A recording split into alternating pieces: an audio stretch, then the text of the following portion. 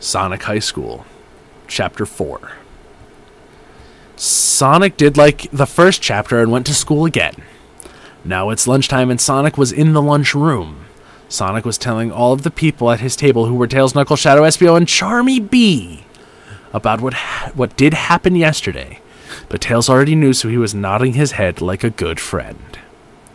"You should have seen it," said Sonic. "I was in the haunted house and I shot Eggman, but I let him get away right before I could have killed him." Sonic laughed and Tails laughed at the same time.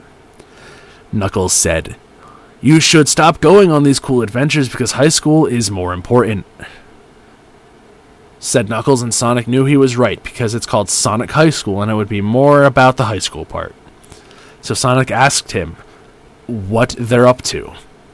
"Well, I am entering science competition," said Tails.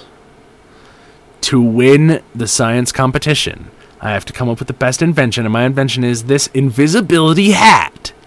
It makes you invisible, but I can't do it right now because I have to make sure it works perfect for the science competition." Tails was so smart that Sonic knew he would win the science competition because Tails is like Einstein. "Nerd, shout Knuckles right into Tails' ear, what a bad guy.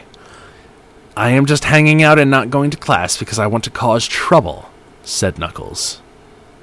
Knuckles was so bad that he could cause trouble.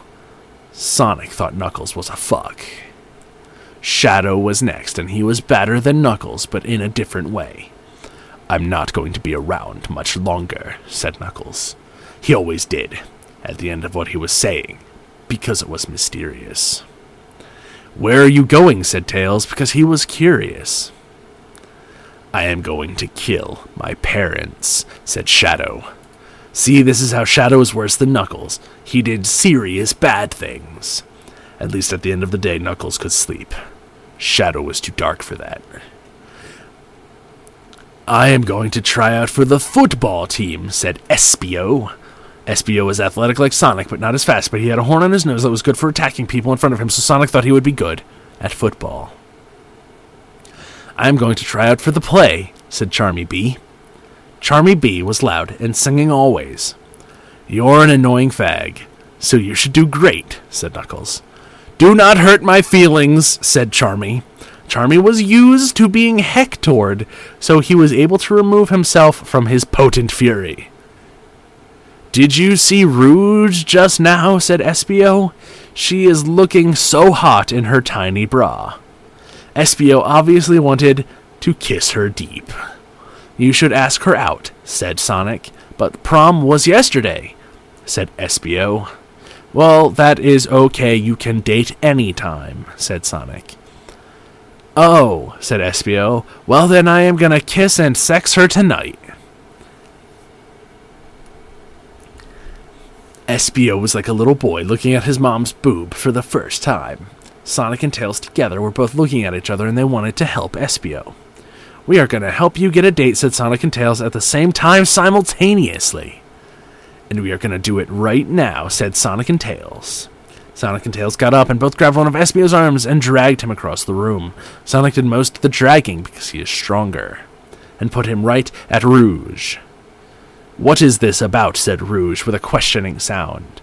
She blinked her eyelids quickly like a race car. "What do you want? Why are you here?" Espio looked right into her eyes with a passion, like 100 barking dogs, and said, "Rouge, will you go out with me?" Espio was sweating, and there were drops of sweat dropping of his hands in front of her. "I don't know," said Rouge, and looked at Espio. Rouge gave him a sexy look that made Espio feel in love. "Please do it," said Sonic and Tails together at the same time. "Okay, we can go on a date tonight," said Rouge. Sonic and Tails and Espio were stoked and high-fived right there. By the time this night had ended, one of them would have done their first sex. "Now here's the hard part," said Espio. "How do I put sex in her without getting in trouble?" Sonic and Tails looked at each other and thought, "Uh-oh," and Espio walked out while holding on to Rouge's boobies because they are now boyfriend and girlfriend, and it's allowed to do it.